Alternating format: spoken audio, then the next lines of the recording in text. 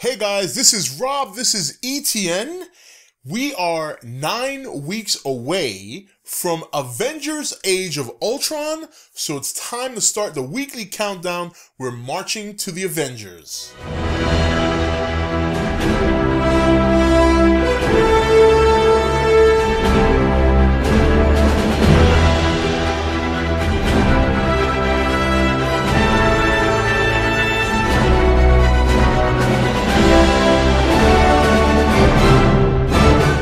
Okay, welcome back. So, perfect timing, I guess, because we got an Avengers trailer today as well. I will be putting up the trailer review shortly after you see this video. It should be up on the channel. But we're going to march to the Avengers. So, for the next 9 weeks, we're going to be discussing all the Phase 1 and Phase 2 Marvel movies leading up to Age of Ultron. And this video, we're going to start with Iron Man. Yes, Iron Man. And I watched it the other day, and after so many, I haven't seen it in a while. But one thing I gotta say right away with this movie is it still has stood the test of time. It's been about, 7 years now since Iron Man. And I remember when the movie came out, or at least when it was around coming out, it was very interesting because at that time, Robert Downey Jr. hadn't been on the scene for quite some time. So there was a lot of, quiet optimism about the movie. You know, at that time, Iron Man wasn't very popular in the comics, and it was a very interesting choice as Marvel Cinematic Universe's first movie, but it was, basically they didn't have the pick of the litter. Spider-Man at the time was with Sony, which they still are. Obviously, the X-Men were with Fox, and Fantastic Four with Fox as well. So they had to go the Avengers route. That was pretty much that ensemble, very, very popular, and they started off with Iron Man. And I gotta say, right off the bat, when I rewatched the movie, again, special effects are still very solid, considering it's a 7-year-old movie.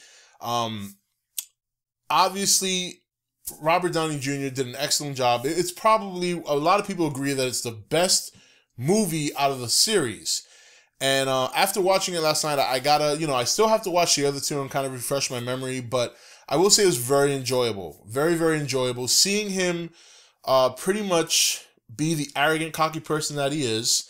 And, his experience basically humbles him to the point that he doesn't want to make weapons anymore. And the only weapon, or the only thing close to a weapon he makes is the Iron Man suit. Something he originally got inspired to create to help himself and Yinsen escape capture. And knowing that he had the capability to make that suit with the arc reactor, which was actually obviously started off with Yinsen making it for him to keep the shrapnel out. He obviously uses arc technology to improve it. And then lo and behold, sometime later, the Iron Man suit is born. And, he uses the suit to basically not really your typical superhero stuff. He doesn't go to the city and fight crime. I mean, the first thing he does in the movie when he decides to take action is fly to the Middle East. But obviously because of his interactions with the military and the government, being a weapons expert and a weapons creator, that made perfect sense for him. So a very, very solid cast. Obviously, Gwenyth Paltrow, Robert Downey Jr., of course, Terrance Howard at the time. Terrance Howard, it's amazing when you look back and, when I saw him in the movie, I said to myself, boy, man, you really screwed up. I mean, he wanted such a large payday. He could have had multiple paydays up to this point. And I really do like Terrance Howard. But Don Cheadle is not a bad replacement. I think Don Cheadle overall is a bit of a better actor than Terrance Howard. Very, very close. Very close. So, but this was the start of it. This was the start of phase, the whole Marvel Cinematic Universe. And it's funny, you look back and from where they started to where they are now, I looked at the list of movies in exact order because I'm going to do it in exact order, which means next week I'll be discussing and doing a short review on The Incredible Hulk. But when I look at the order of the movies, they really did steadily improve as time progressed. And Iron Man, a lot of people criticize the second one and criticize the third one. I'm going to reserve my comments and my judgment on those movies until I watch them again because it has been some time since I watched them. But Tony as a character has changed so much over the course of time. He's never lost that swag. He's never lost that cockiness. But he's been very bold. He's gone after he's developed so many different technologies within the storyline, and he's never happy. You know, he's always reaching for more to try and either improve himself or improve the world. And you know, we saw how obsessed he got from the first movie to the third, and now obviously we're gonna see in Age of Ultron that his obsession to improve, whether it be improve himself or improve the world, was a little bit too bold. He reached a little bit too far. Now, in terms of the whole Iron Man story, obviously Tony Stark, aka you know, Robert Downey Jr. has meant a lot to the MCU. They have crafted this world around him, but they've also been able to develop other characters that can stand on their own. I really think Captain America has come a long way from the first movie and then the Avengers to the Winter Soldier. So it's going to be interesting to see, obviously, him in Civil War. But, you know, the Iron Man movie, it was really fun to watch again. I hadn't watched it in a long time, and I thought I was going to get bored because one of the things I remembered about this movie was there wasn't a whole lot of action. There wasn't a whole lot of action. I mean, he donned the suit a handful of times, maybe less, throughout the whole movie. The first portion of the movie was him building the makeshift suit and then steadily improving the final suit that he uses. And then obviously Obadiah takes his arc chest piece and he has to use the older one, which is dying. And you know, Jeff Bridges was great in that movie too. He was really, really good. You know, it was just a really solid cast. And obviously Robert Downey Jr. has become Tony Stark. I mean, he really took that character and ran with it.